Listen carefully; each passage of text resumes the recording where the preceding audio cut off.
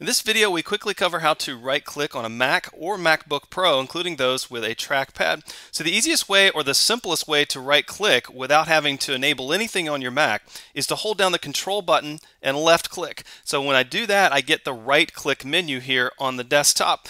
The control button is typically in the bottom left-hand corner of your keyboard, just to the right of the FN or function key. So that allows you to right-click without having to work with a trackpad or plug in a mouse or do anything. Now the second option is on a MacBook Pro with a trackpad, you can enable right-click by using what's called a secondary click. So you come down to System Preferences, which should be right there on your dock. If it's not on your dock, just hit Command Spacebar, or left-click the little spotlight up here and type in System, in this case just Pref, and it finds it as both my top hit and the application System Preferences. Left click there, that'll bring it up.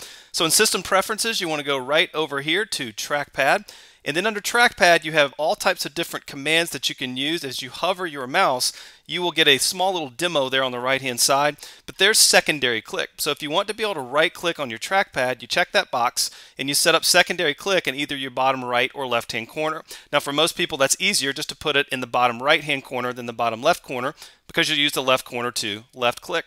So if I do that and I have it set up in the bottom right hand corner and I go right back to my desktop, I can right click by just clicking down in the or pushing the trackpad there in the bottom right hand corner, and that brings up the right click menu. Once you have this set up, it works the same way no matter where you are on your Mac. So for example, if I went into iPhoto and I double left click on top of this photo of my daughter, I can right click through the secondary click right there, or I can right click by holding down the control button and left clicking. Either way, I get the right click menu.